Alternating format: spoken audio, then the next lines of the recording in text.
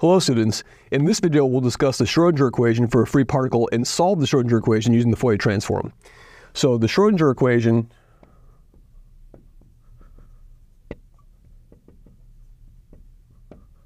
for a free particle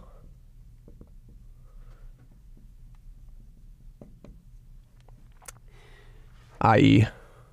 a particle in a region where potential energy doesn't vary. And so in that case, what you do is you typically set to zero.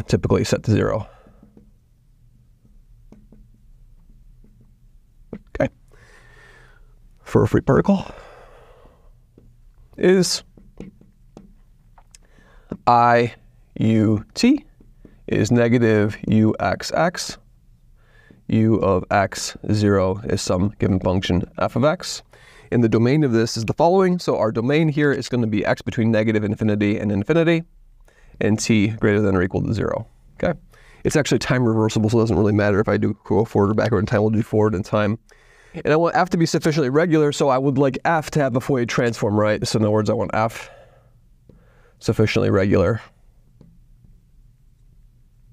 i.e. f hat needs to exist for this calculation. Okay. All right, so we're going to proceed with our typical approach to these problems. We're going to take the Fourier transform in the spatial variable. Okay, so take the Fourier transform in the spatial variable.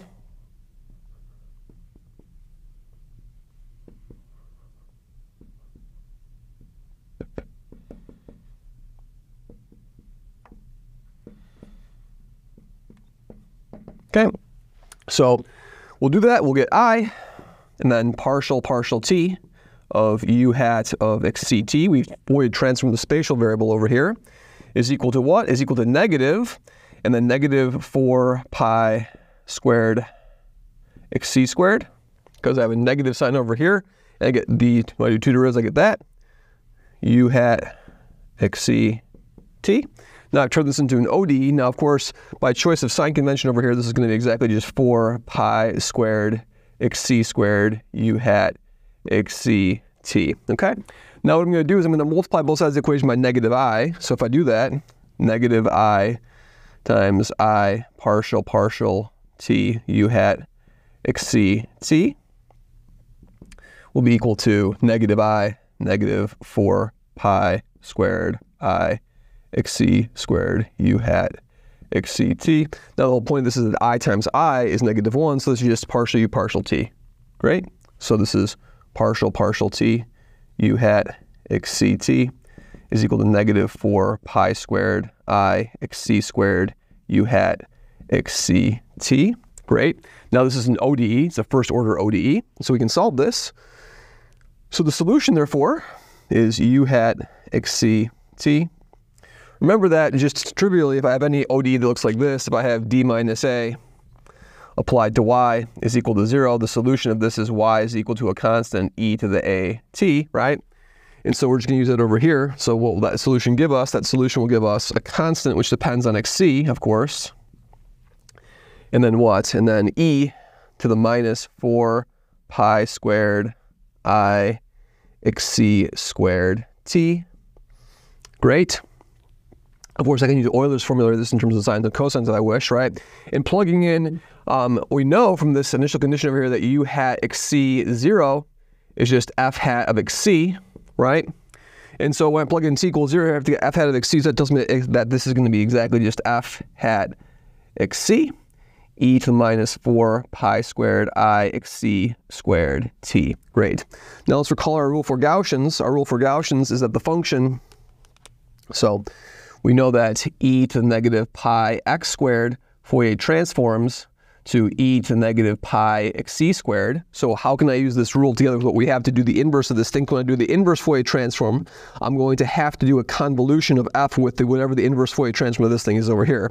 So we're going to use that scaling law. So let's look at this kernel over here, this e to the negative, I'm going to write e to the negative 4 pi, I'm going to pull out 1 pi, and then I, and then at, and then we'll have a pi xc squared,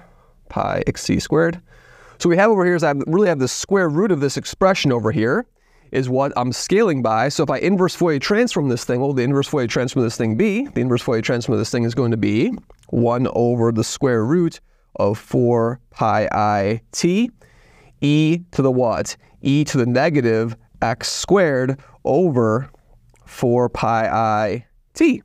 Okay? Because what will happen over here is the pi will cancel out. It will get exactly just this expression over here.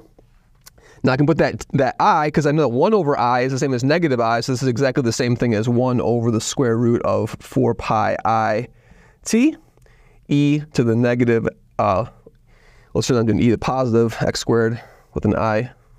So that's going to be positive x squared I x squared over 4t. Great. And so now I can write down our solution, right? So our solution, u of xt, the solution of the Schrodinger equation is going to be 1 over the square root of 4 pi I t, the integral over r, f of y, and then this e to the I, and then we're going to have a y minus x minus y, squared over 4t dy is the solution of the Schrodinger equation for a free particle. Now the cool thing about this is that we can easily check that it's using Poincaré.